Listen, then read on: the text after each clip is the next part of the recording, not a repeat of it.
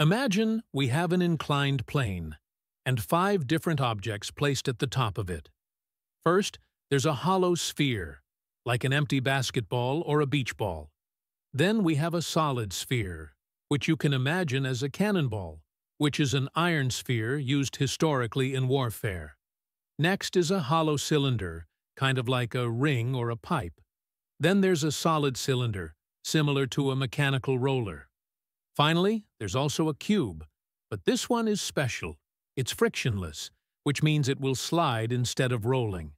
All of these objects are of the same mass and size, and we'll release them from rest at the same time, from the same height. So, what do you think? Will they all reach the bottom together? Or will one object be faster than the others? I will answer this question at the end of this video, or in the next video of this video series, so stay tuned. While circular motion focuses on a point mass moving along a fixed circular path, rotational motion deals with extended bodies, like rods, disks, or wheels, rotating about a fixed axis of rotation. And to fully grasp how these objects move, we first need to understand an important concept called rigid bodies. When we study rotational motion, we usually deal with rigid bodies unless stated otherwise. A rigid body is an object in which the distance between any 2 points remains constant, even when forces are applied to it. In simple terms, a rigid body doesn't bend, stretch, or deform. Assume we have a body like this. Suppose we have 2 internal points, A and B, on this body like this, and the distance between these 2 points is d. Then, if the distance between any 2 internal points in this body remains constant, regardless of any external forces acting on it, then this body is a rigid body. That means point A and point B stay the same distance d apart. This idea becomes clearer when we look at different types of motion. Let's start with linear or translational motion. In linear motion, every point on the body moves in the same direction and by the same amount. There's no rotation or twisting. So if the entire body moves 5 meters to the right, both point A and point B also move 5 meters to the right.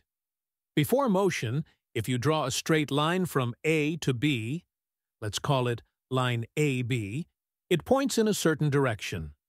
After the motion, this line AB will still point in the same direction, and it will still be parallel to its original position. Now, let's consider the same rigid body with internal points A and B, separated by a fixed distance d. But this time, the body is undergoing rotational motion. In rotational motion, instead of the whole body shifting in one straight line like in linear motion, the body rotates around a fixed axis. This axis could be located within the body, like the center of a spinning disk, or outside the body, like the hinges on a door. An important thing to note is that each point or particle of the rigid body moves in a circle centered on the axis, and every point has the same omega or angular velocity and alpha or angular acceleration, but the linear velocity and acceleration will be different. Since the body is rigid, the distance d between point A and point B stays the same throughout the motion. Suppose our rigid body is like this, and it is rotating about its center like this, so this is the axis of this disk. Suppose point A is here, and B is here. Now when the disk rotates, A will rotate like this, along this circular arc, and move here, and B will rotate like this, along this circular arc and move here. Thus, unlike translational motion, where line AB remains parallel to its original position, here line AB changes its orientation as the body rotates. So, before and after the motion, the direction of AB is no longer the same. Finally, we have a combination of translational and rotational motion. A rigid body both translates and rotates at the same time. A common and relatable example is a wheel or a ball rolling on the ground. In this type of motion, every point on the body undergoes circular rotation about its center of mass, while the center of mass itself moves forward in a straight line. That's the translational part. If you assume you are sitting at the center of mass of this wheel, then you will see that you are just translating or moving forward and not rotating, because the center of mass is located on the axis of rotation, while all other points on the wheel are rotating as well as translating. We will talk about this motion in detail in later parts of this series. If the concept of rigid body is clear, then we can jump into the concept of angular force, or torque. Torque, which is described by the Greek letter tau, often described as the rotational equivalent of force, is what causes a rigid body to rotate about an axis. Torque is basically the turning effect of a force. Imagine you are trying to open a door. You know that if you push the door near its hinges, it's much harder to open. But if you push it from the edge, far away from the hinges, it opens easily. Why is that? This is because of torque. The same force can create a stronger or weaker turning effect depending on where you apply it. Now let's try to understand what factors affect torque. There are mainly two things. First is the amount of force you apply. Second is how far from the axis of rotation you apply it. Let's go back to the door example. The axis of rotation is the line where the door is attached to the wall. That's the hinge side. Assume we apply a force perpendicular to door like this at this point, which is shown using this red vector. Fp means a perpendicular force. The distance from the axis of rotation to the point where the force is applied is called the position vector, which will be this vector. The force is usually applied at an angle, not always straight out, so we only consider the part of the force that is effective in making the object rotate. This is why the angle between the position vector and the force also matters.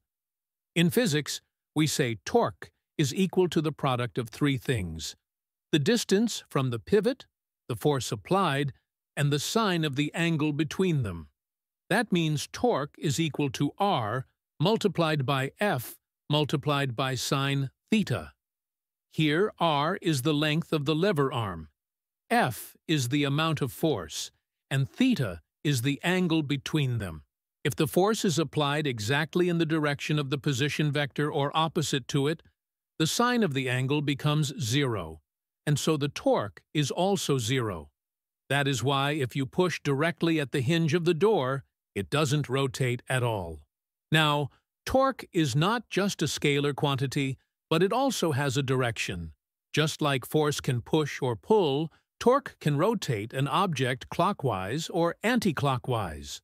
By convention, anti-clockwise torque is considered positive, and clockwise torque is considered negative.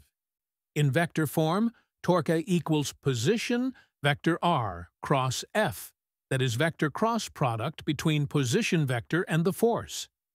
Therefore, the direction of the torque vector is not in the plane of rotation, but is actually perpendicular to it.